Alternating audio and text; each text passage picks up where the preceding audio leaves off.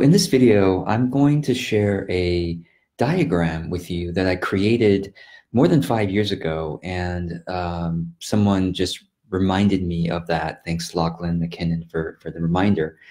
So this diagram helps you to reflect on your niche. And when I say your niche, I mean it can be for your whole business, your career, or it could be a particular project that you're working on and you're kind of trying to decide how to, how to frame the project, how to title the course or the book or whatever it may be. Okay, so let's get going. First, there are two circles, okay? The right-hand circle is your uniqueness, which is your art. And by art, I don't mean you have to be a painter or a musician. I mean by your art is however you express yourself uniquely compared to most other people. Okay, and on the left-hand circle is other people's wants, which is the market. And I've said this before, and I want to reiterate the point.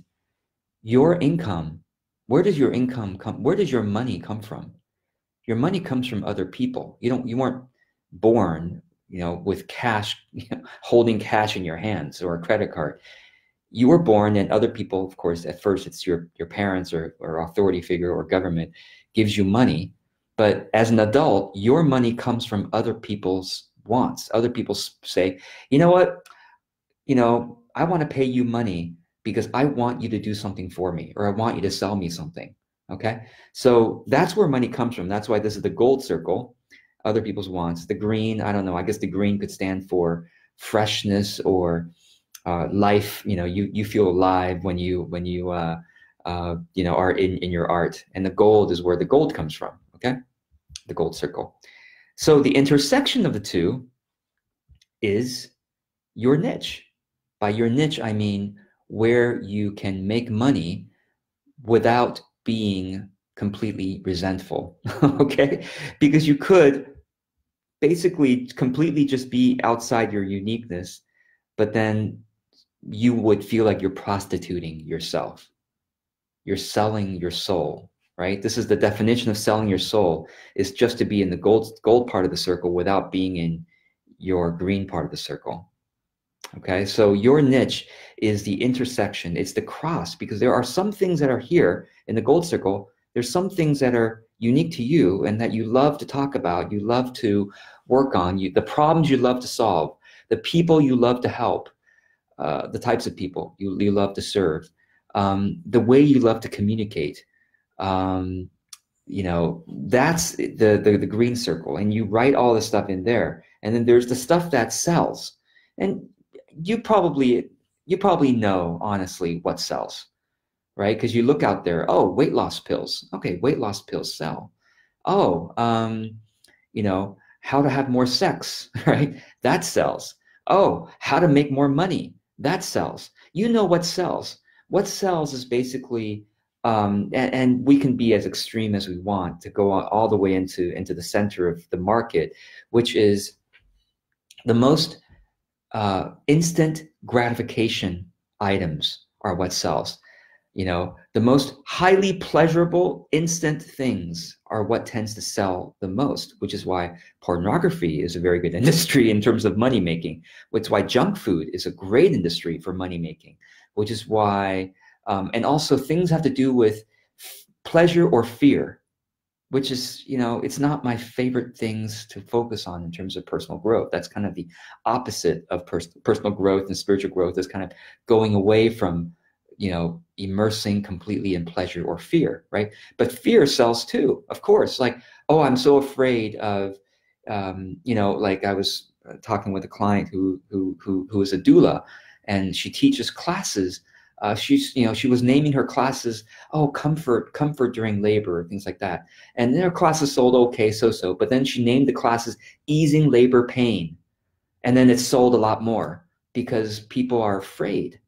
And not that she was trying to goad their fear, but she was trying to meet them where they're at. Like, that's really what they're thinking about.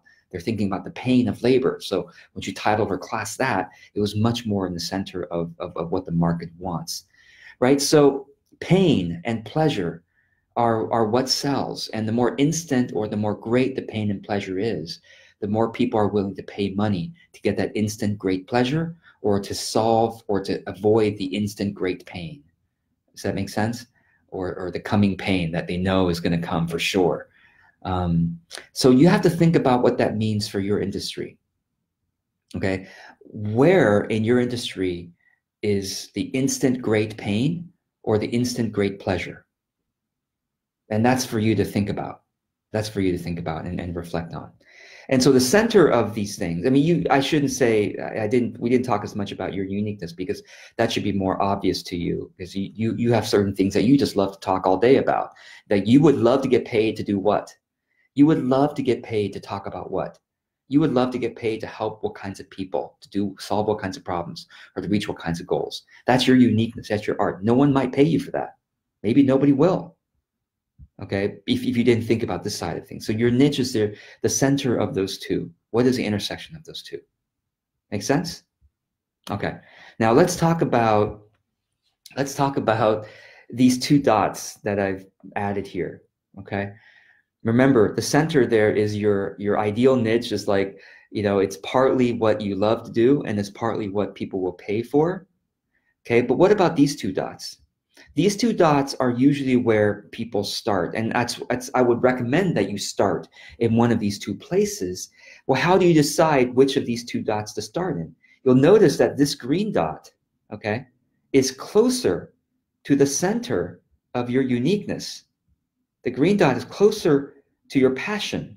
In other words, it's more of your passion, but it's farther away from other people's wants. Okay, it's not at the center of the market, but it's still within the market. It's not completely outside the gold circle. It's still within the gold circle. It's just not as money-making as the gold dot. Okay, so the gold dot is closer to solving people's instant pain or giving people instant pleasure, but it's still within your uniqueness. It's still within your passion. Or it's still where you can bring some of your artistry, some of your personality to it, some of your interests to it. So that's what the gold circle is. Does that make sense? The gold dot. Now, where should you start? If you need to make more meaning in your work right now, if you're like, God, I've been in a corporate job for a decade, and I just am tired of that corporate job. I just need to do something that I love right now. Okay, money is less important. I need to do something that I love. Then you can start where closer to the center of your passion. But hopefully it's still somewhere within the market if you still want response from other people. Because others' wants and the market is not just money making. The gold circle isn't just about making a lot of money. The gold circle is also about getting validation from others. It's about getting response or engagement from other people. If you're doing a bunch of stuff and you're like, God, nobody's responding to what I'm saying, then you need to think about the gold circle. What might they respond more to? What is more about their instant pleasure or solving their instant pain? That's it. Okay. Well, anyway, if you're coming out of corporate, you should probably start. You probably have some money saved. Right? You don't need to make money right away. You could start at the green dot. It's great. Still somewhere within the gold. Okay? Start there. And then you could decide, you'll get some response from the market, which is nice. Not a lot, but some response, some validation, and some helpfulness. Like, oh, I'm really helping people with something. Okay, that's nice. It's nice to feel. And then you could decide whether or not you want to pull the market along further and further to the right towards your uniqueness, which you can. As you build a community of people who really like who you are, your personality, your uniqueness, your art, the way you talk about things, the way you think about things, you can pull the market, you can pull the gold circle closer and closer toward the center of your art. And that's what I've been able to do, right? I didn't start there. I'll tell you where I started. I started here, which is where probably a lot of you need to start, because a lot of you have not been focused on money for too long, and now you need to make some money, right? So if you need to make some money, you need to get closer to what other people want, which is, again, think about this. How can you give people instant pleasure or to help someone solve their instant pain? What are the various what are the various pains that they have in their life? You could list them out. Okay, which ones are more intense? Which ones are more what's the opposite of chronic? I'm missing the word right now. The opposite of chronic is anyway. Someone chat, please. Okay, so non-chronic but intense, acute. There's the word. Acute pain or intense pleasure. Now, like I said, prostitution is the oldest job, right? Prostitution is the oldest job. Why? It's because it gives people intense pleasure, and that's where money comes from. But that's an ugly way of thinking about work and about livelihood, for most of us anyway. So we want to think about other kinds of intense pleasures or intense pains we can help solve. If you want to make money, okay, closer to the center of give people pain relief, right? So like, anyway, think about what that might mean in your line of work. Okay, so I started there with solving people's intense pain or intense want to have social media expertise. I started that 10 years ago, and again, I'm still kind of here. People are still desperate to learn Facebook from me, right? Still desperate for that. They're still desperate for that. And so that's still where I can make the most money. I know that for sure. But over time, I have been able to travel from this gold dot closer and closer to the green dot, where I'm now teaching classes on mastery, where much fewer people are willing to pay me money to learn from me, George Kao, about how to become more excellent at whatever you want to become excellent at. Fewer people are desperate about that. That's more long-term thinking, right? So those are my least selling classes is joyful productivity and mastery, and framework somewhere in the middle there, because framework is selling okay. Teaching people how to create their frameworks. It's not intense pain. It's kind of, some people are thinking, oh, I got to get organized. That's so painful, right? So that's a little bit more in the center. So think about what that might mean for you. Okay, most of you need to go from the gold dot to the green dot. Most of you need to think about what is more painful for people what are they more desperate in trying to figure out, solve. What kind of goals are most pleasurable for them, that they're like, oh, I have to get it right now. Okay, the instant. It's about what they want instantly. If they could snap a finger. Whereas with things like excellence, everybody knows that you can't get excellent overnight. But of course, there are some courses that still try to sell you, become an amazing whatever in 90 days, become instantly amazing at something in 3 steps, right? That's marketers lying to you. They know that people want instant gratification. Okay, they know people are desperate about certain things, and so they market as if that was possible. And if you can truly do it in your service, you can seriously give. And you can think about this not just in terms of what to offer, but also just how to frame your services and products in a way that does give the customer, the client, the student some instant pleasure. Like when they buy something, can you give them something right away to give them some instant gratification, right? That's closer. And you could say, hey, once you buy this thing, you're going to immediately get this. Oh yeah, I'm so desperate to learn that. I'm so desperate to get that. That's something I want right away. And you could deliver that in some kind of video or in some kind of ebook or in some kind of, article series or something like that. And, oh yeah, I want that right away. But over time, as you build your community of people for whom you've been solving instant problems now for a little while, or for whom you've been giving some instant pleasure a little while, you can go more and more towards the green dot. Go closer and closer towards the center of your passion, your uniqueness, which tends to be more spiritual, right? For most of you who are watching this anyway, it tends to be things about more spiritual things, more long-term things have to do with transformation, things where people have to do some work. And you've done the work. That's why you are so passionate about it. You've spent years doing some kind of work, or you spent years studying something, and now you're like, oh my God, if other people only spent the amount of time and energy doing this thing that I've been doing, they too can experience this kind of joy or this kind of success in this area that I'm experiencing, right? That is your uniqueness. That's your art. That's your passion, where you want more people to experience as well. But it tends to be more on the edge of what other people are willing to pay for right away. So does that make sense? Let me know if this is helpful. If you have any questions, comment below the video. And I guess that's all I want to say for today.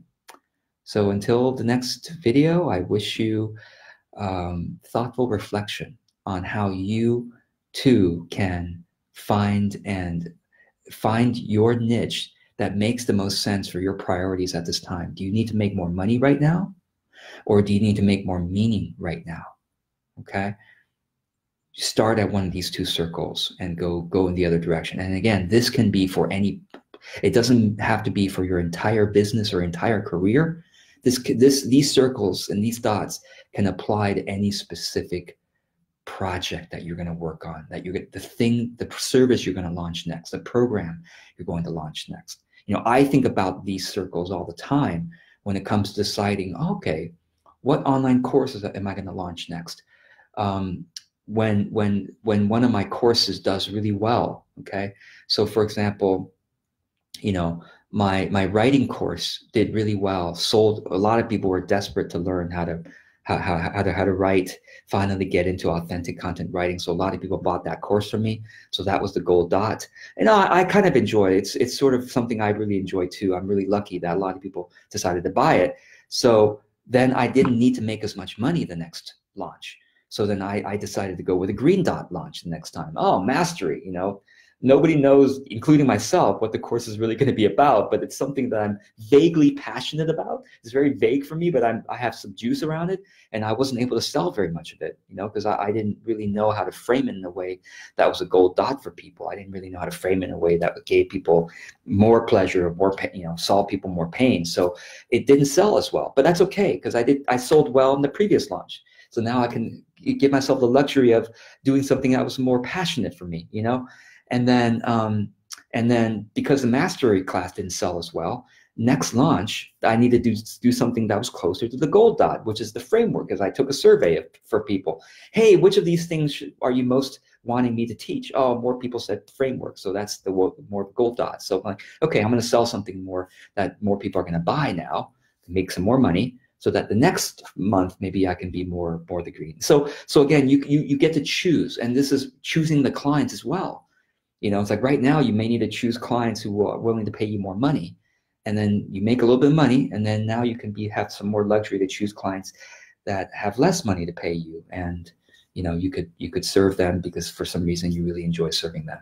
Okay, you could volunteer. You could do some volunteer services. So I hope this is an interesting way of thinking about what you're going to do going forward for your business. And anyway, I look forward to your comments and your questions. All right. Have a great day.